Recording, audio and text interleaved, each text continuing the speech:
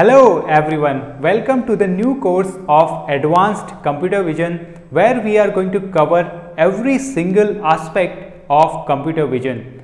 Let's talk what is new within this course.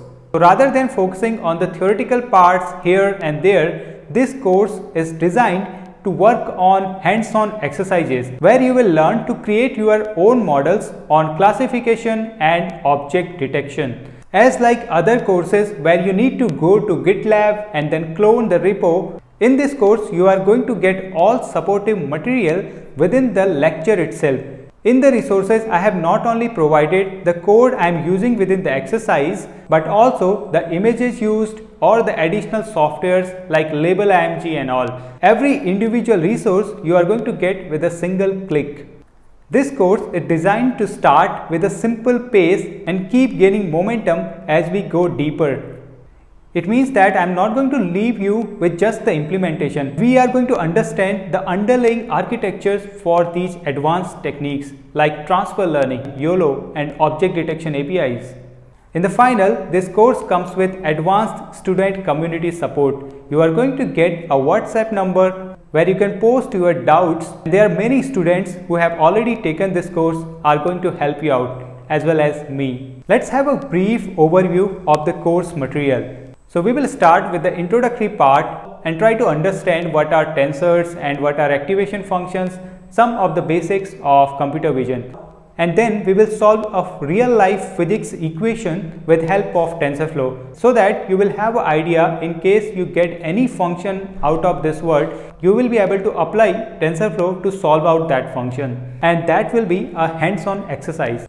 And next we will get into CNN basics. As like other courses, we are not going to use some predefined dataset. I am going to give my own images dataset. You can apply that, or you can also take images of yourself and create a model out of it just to detect that whether it's you or not, or your mood. In the next part, we will learn about some of the state-of-art techniques like MobileNet, ResNets. We will understand how the underlying architecture works, as well as we will try to code these transfer learned models for ourselves and compare the accuracies of these models.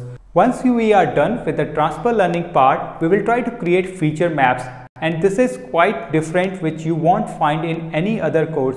We will try to use Shapley based detectors which will visualize what is going with the underlying layer of the neural network, and these are some of the very advanced techniques in computer vision. Once we are done with the classification part, we will get into the detection part. We will first use YOLO based object detectors, and here also we will have the hands-on exercise with our own dataset. Like you can take your own images and train a YOLO based detector for yourself.